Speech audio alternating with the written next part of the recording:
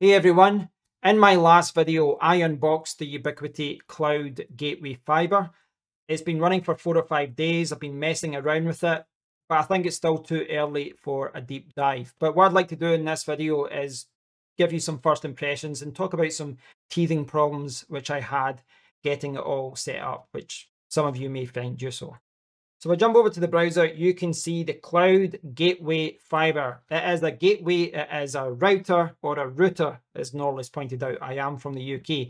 And it's a nice little device with a display at the front, 4 2.5 gigabit Ethernet ports, and then we've got 3 10G ports as well. Now, what I will say about the initial setup is that on paper, it should be very simple. They've got a Unify app and it should connect to it, etc. But I had issues with it, and looking online, other people had issues with it as well. Now, when you're on the specifications page, it links to this manual, and I had to take a kind of second look because it feels like you've bought something from IKEA. This is what they show you, and that might help when getting set up. When it comes to actually connecting the device, it just says connect to the 10G SFP plus port or the 10G RJ45 port, and then it says download the Unify app. Now, this is where it kind of broke down for me, and this is where it became an issue because I followed that and I connected to the WAN port. You can see this 10 gigabit Ethernet RJ45 port. That is how I connected it initially. It's got the WAN kind of world symbol on it, so that's how I connected to it. But the Unify app would not recognize it. And I was connecting on this PC here, and the IP is 192.168.1.1. That's your UI dashboard. That's how you access it. And I couldn't get access to the Cloud Gateway Fiber. It just wouldn't recognize it. And I was like, what is going on? I can't get it through my PC. I can't get it through my phone. What's going on? Eventually, I found a Reddit post that pointed out that just take it out the WAN port and put it into one of the other ports. So I moved it from the 10 gigabit WAN port to, I think it was port 3, and it connected instantly. It connected instantly via the browser on my PC, and then eventually it was recognized here as well. Now, that was just an initial teething problem, but I will say that did annoy me because this is, it's a couple of £100 to buy this. And they're obviously trying to go for this whole kind of Apple simplified system. But at the end of the day, that is not good enough as a manual. And yes, they've got some documentation within the app, but I have no idea why, when you connect initially, for a brand new device, why connecting to the WAN port doesn't work and why connecting to one of the LAN ports did.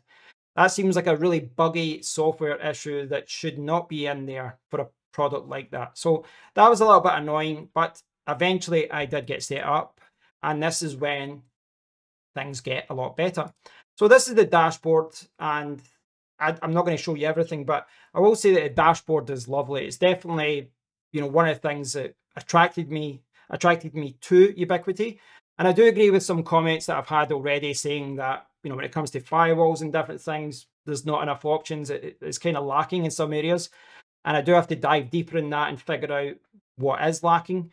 But I must admit the UI is awesome here. There's so much flexibility as to what you could do. And, the whole teleport thing as well is great as well. I find that very useful where you can use the Unify app and just kind of like tunnel in and then get access to the Cloud Gateway Fiber. And that was actually very useful for me because I'll talk about this in a bit, but I did have some downtime due to a different issue. But I could still connect to the Cloud Gateway Fiber by using my phone. You kind of teleport in via the app.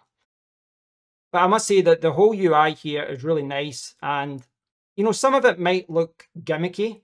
But if you look at the topology screen here, this might look a little bit gimmicky. But I've actually found this very useful because it's allowed me to see what was connected and what wasn't. And for the problem that I had, that became very useful.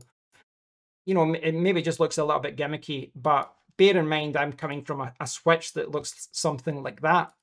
So yeah, it looks great. I'm very impressed with the whole UI. And you can see all the devices that connect. And when you do get a device, you can then, add a fixed IP address, etc. Now, when I first set it up, I added fixed IP addresses for like a dozen or so products. different devices like switches and different things. But then I moved it, and that's where I changed it to dynamic. Now I'm going to change most of them back to static IPs, just for accessing dashboards, etc. But yeah, this is a very nice dash. It's really, really, really nice. And obviously I've not connected Wi-Fi points, etc. Now, when I was talking about teething problems, I had that initial setup problem. I don't know why it's there, but it's quite annoying that it's there. But once you get past that, just try one of the other ports. You should get connected. You should be able to set it up. But you can see there's some downtime there. And I did get a lot of downtime, but it wasn't the Cloud Gateway Fiber. It was my own home network setup. Now, just to kind of give you a background as to what happened, I initially set it up down here because I've got a 10 gigabit QNAP switch down here. It's a really good 10 gigabit switch. And the reason I set it up here is because I can connect my PC easily. For setting it up, it's just easier to run a cable to this PC.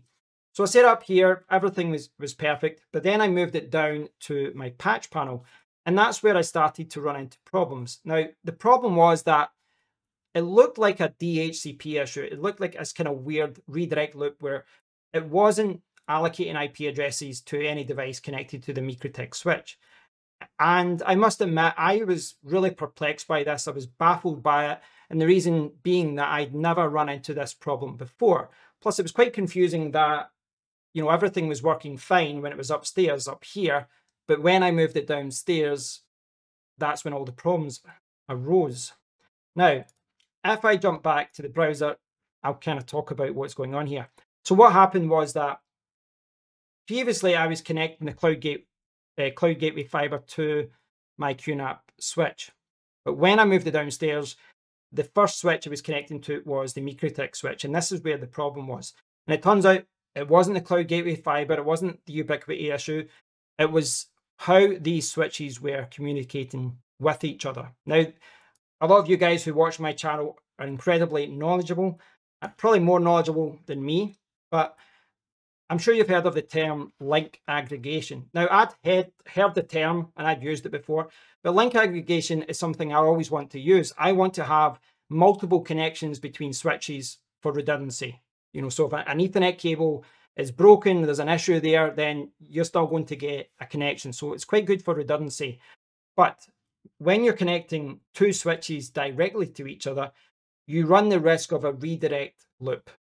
And that's the problem that I run into. And I thought it was a DHCP issue, and then I thought it was the MikroTik switch, but it wasn't. The issue was that it was set up correctly on my MikroTik switch.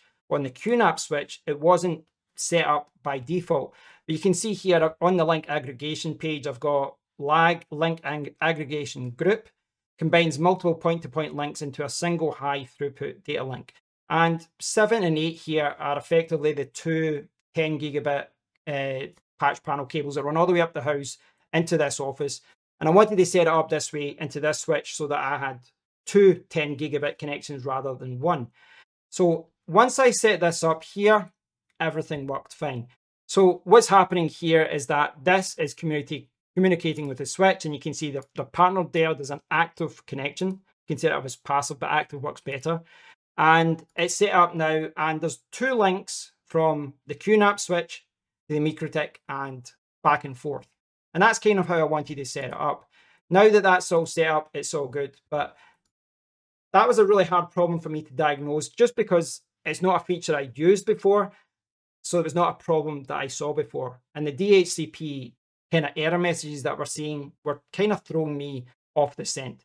But it's all set up now. It's all working great. And my Cloud Gateway Fiber is working very well. And as you saw there, the UI is really nice.